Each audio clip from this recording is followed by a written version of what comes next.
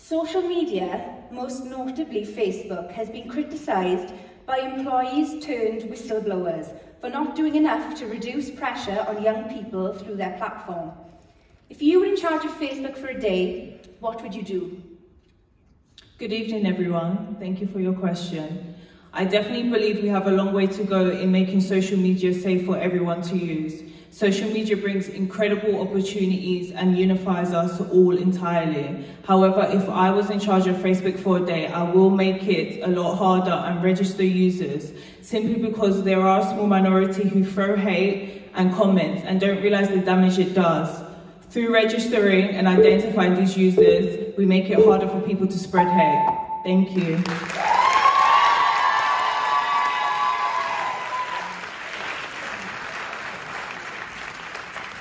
Contestant number 2, please join us.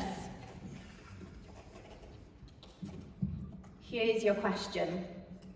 It is being said that recent high-profile murders of women in our country has affected confidence in the police. What would you say our police forces need to do to regain trust? Thank you for your question.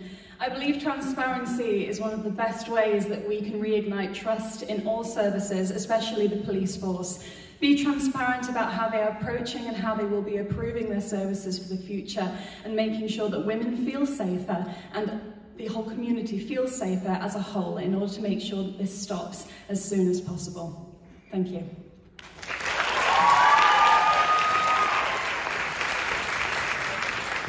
Contestant number 3, please join us. In recent weeks, the British Prime Minister, Boris Johnson, has refused to make misogyny a hate crime. Do you think it should be regarded a hate crime or not, and why? Thank you so much, Emma. It's been an incredible time for hate crime and women in this field.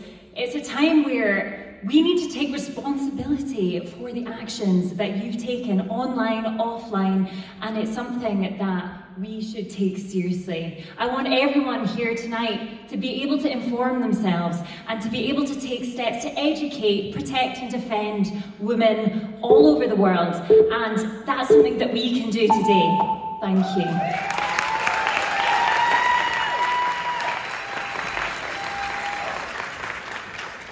Contestant number 4, you're up.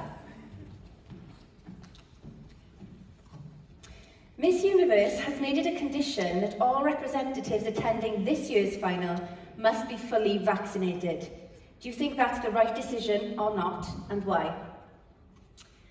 I think with COVID, there's always going to be controversy around that. Everybody I have spoken to has had different opinions. Some people are for it, some people are against it. But the main thing is that we need a safe community. I know myself, there's plenty of people that have questioned the vaccine, but I think we need to just take pride and confidence in the fact that the government are doing all that they can with a bad situation. And I fully believe that it's the right thing to do to be vaccinated to keep us all safer. Thank you. Thank you very much. Now, final contestant, the final top 5 question.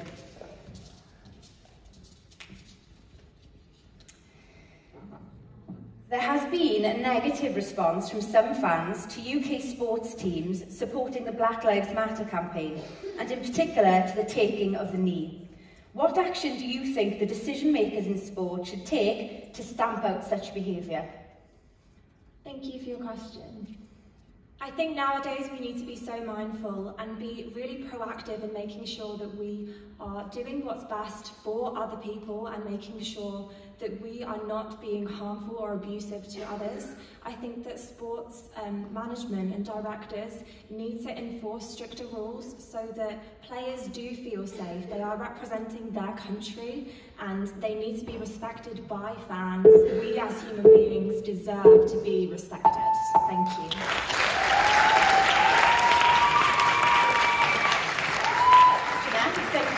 Really fantastic, ladies and gentlemen, the bravery to answer